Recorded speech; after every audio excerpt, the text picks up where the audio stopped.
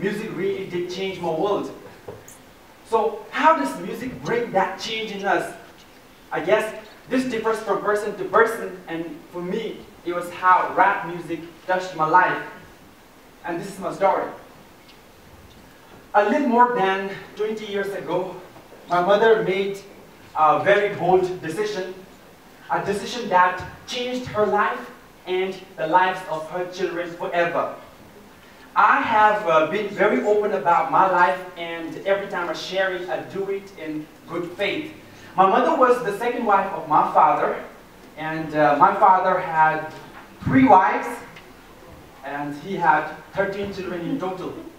That's an entire football team with extra enough players. But that's nothing compared to one of my friend's father who had more than 20 children. My friend still does not know how many wives in total his father exactly had. But that's a thing from the past when we had a golden time. People were very productive and talented, besides being very, very fertile back then. These days, it's very difficult to handle even a single relationship, but as I said, it's a thing from the past. In some places, it was cool for women to have 2 or more husbands at the same time. This practice had a lot of benefits. I know where you're getting, but by benefits, I mean economic benefits. One would look after the animals, the other would work in the field, and another would do household chores. So these sort of benefits this practice had.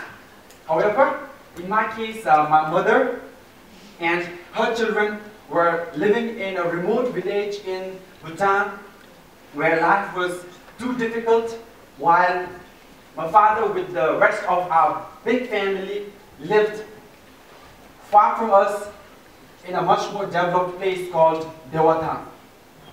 And eventually, life became too difficult for us, and that's when my mother decided to move to Dewatan, where my father was.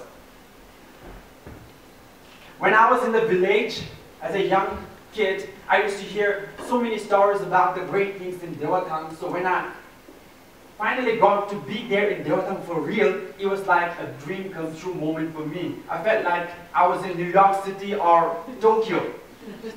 I saw electric bulbs and vehicles for the first time. I had my eyes on the road for hours just gazing at the trucks and the cars and the scooters. And I had to be called to have meals. And even if I missed, I would not have cared. I was that excited in the beginning. And all the houses in the town looked the same. I'd never seen concrete buildings when I was in the village. So it looked the same. And once I went out on my own and could not find my way back. I was lost. I told you, it was like New York City for me. But nothing excited and surprised me more than the television. I always wondered where on earth those tiny people in the boxes lived. But life is complicated. Soon, my mother got a divorce from my father, and that's when it became even more difficult. We were very poor. My mom always bought grocery on credit. She had no one supporting her, and her only source of income was weaving, and that's what she did all the time. But somehow she used to manage, and to this day, I still wonder how she did it. I would normally miss my first few days in school because my old uniform and my shoes would be worn out. I was ashamed every time my teachers reminded me on submitting my school fees. It was less than $1, but I didn't have it. I was sad, I felt deprived, I felt ignored. And I was frustrated at the same time because I thought I did not deserve to suffer that way. I was depressed. I had to turn to my friends for comfort and distraction. I never showed it outside, but in the inside I cried for years. And I felt so lonely. And when circumstances are like this, we become very vulnerable. But perhaps in my case, the stars were on my side. One fine day I was at a friend's place and I saw a music video of Eminem. The song was Lose Yourself. I can't explain how I felt, but it was like love at the first sound. I was like, oh my God, what's that? His talking so fast, la la la la la la la, he's moving his hand, his body was moving, and even my body was also moving. I didn't even understand what he was saying, but I fell in love with what he was doing. At one point, I thought of taking my friend's DVD, but that was not going to help. You know why? Because they didn't have TV at home. I thought you would laugh here, by the way. Anyways, it's okay. So after that, I started looking for Eminem songs, and I got my hands on one of his albums, The Eminem Show. Unfortunately, I had a cassette player at home, and after that, I listened to the album over and over in my player. And gradually, I came to know about Eminem's life, and I learned that he also had a difficult childhood. His parents were also separated, so I thought I was just like him. And then I also thought that, you know, I could also make something out of my life just as Eminem did. So I was inspired. I could relate to what he said in his song, and whatever he was saying, I thought and felt as if it was like my own story. So Eminem was making me feel better. Eminem did not even know I existed, but he was making a difference in my life. So that was the first time I experienced the power of music. By the way, I don't mean to say that Eminem knows me now. And this was happening sometime in 2006 when I was in my 10th grade in middle secondary. I was 16 years old. After having listened to Eminem's song over and over, I had memorized a few lines from his one or two songs, and I would say those lines in my class in front of my friends. And since Bhutan was very new to hip-hop at that time, we didn't have anyone doing that, so I was the only one rapping, although I was just, you know, just blindly saying one or two lines from the songs. My friends found it really cool, and I was starting to get attention, and I liked that. And that's what encouraged me to continue. At the same time, when I was in my middle secondary schooling, I was becoming a spiritual person, because in our middle secondary, we are taught a Buddhist text called The Ways of a Bodhisattva, an enlightened being. I was moved by the wisdom in the text. I had started to read prayers every day. I stopped a lot of my bad habits, and I started reflecting on my thoughts and my actions. I was becoming a better young man. And like many other friends, I would work during my vacations, which would be mostly manual work. I worked in the construction of a number of roads, bridges, drains, and walls in so many places.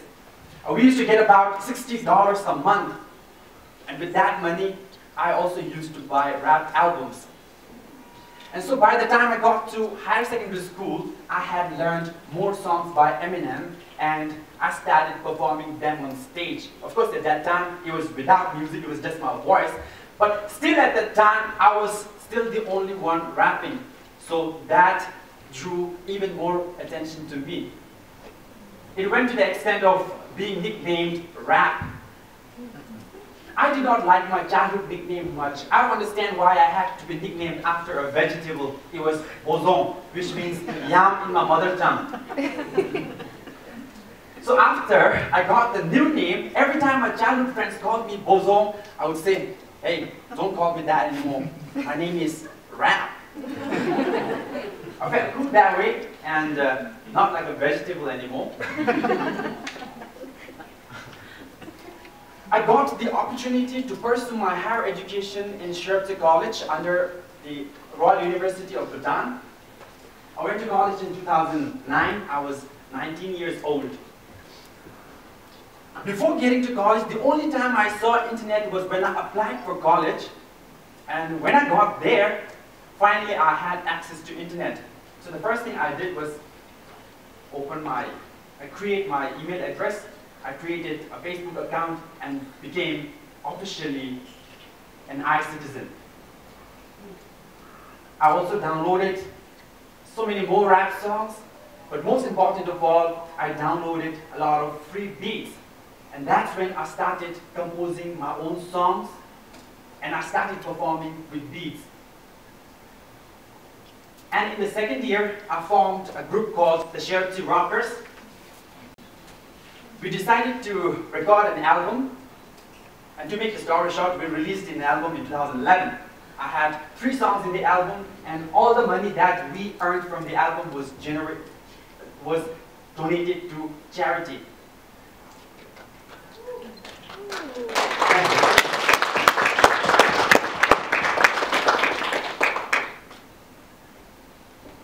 When I saw that people in need were going to benefit from my album, the feeling was very, very fulfilling. As a kid myself, I had my own share of hardships, and I saw so many other people go through struggle because of poverty and so many other reasons. And from a very young age, I thought that when I grow up, and I dreamt when I grow up, I would try my best to help as many people as I can and try not to let anyone go through what I went through. And I saw music making that dream come true. So that was the second-hand experience of the power of music.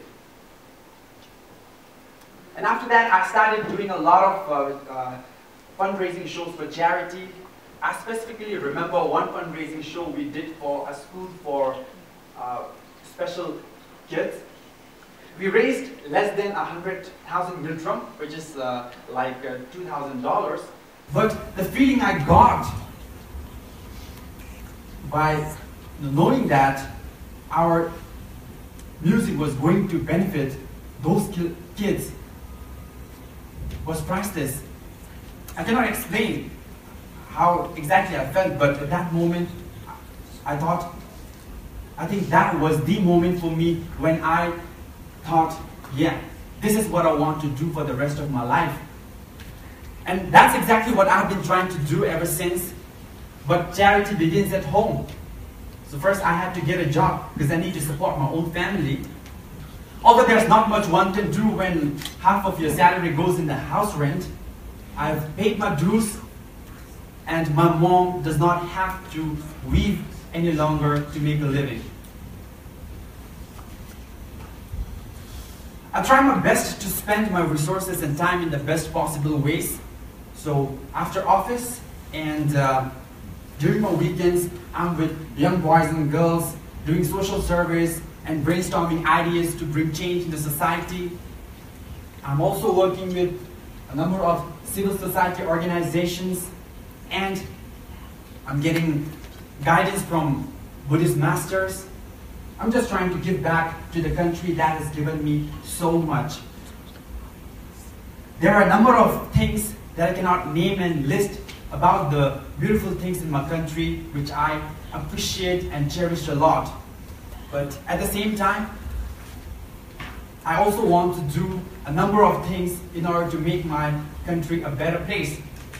So I started talking about the things I wanted to do for my country and the people in my songs. So I talk about love and compassion, harmony, unity, equity, and justice. I talk about taking responsibility. I even talk about why is it important for people to vote. I talk about patriotism, I talk about corruption, youth issues, and I share my own story. And these come very easily to me because I mean it and I live by it.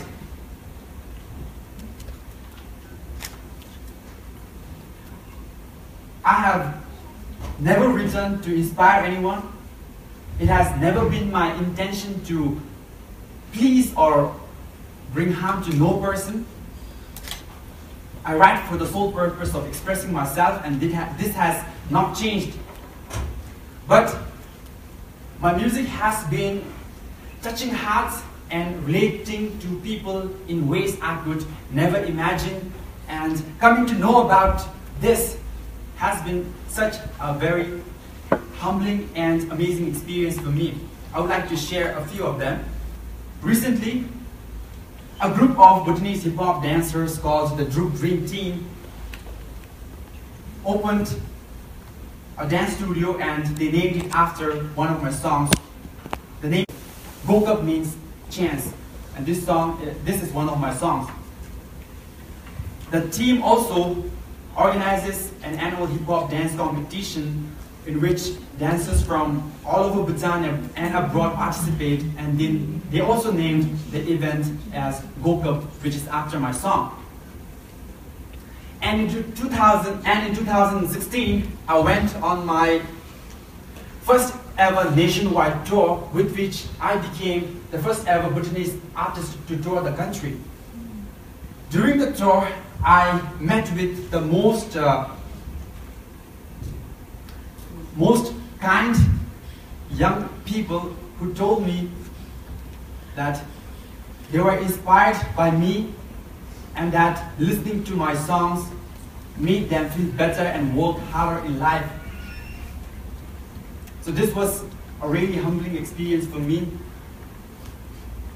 I have invested more in making music than I ever earned from it. In fact, I don't earn at all from music. Not many musicians in Bhutan earn.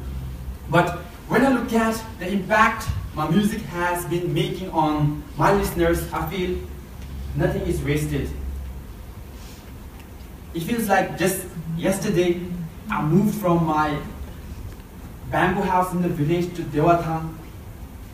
I fell down a number of times, but I stood back up and I kept moving no matter what. And today I'm here in Mongolia, sharing my story, enjoying this beautiful country and warm hospitality. If it wasn't for music, I wouldn't even be here. So I guess this really is the power of music.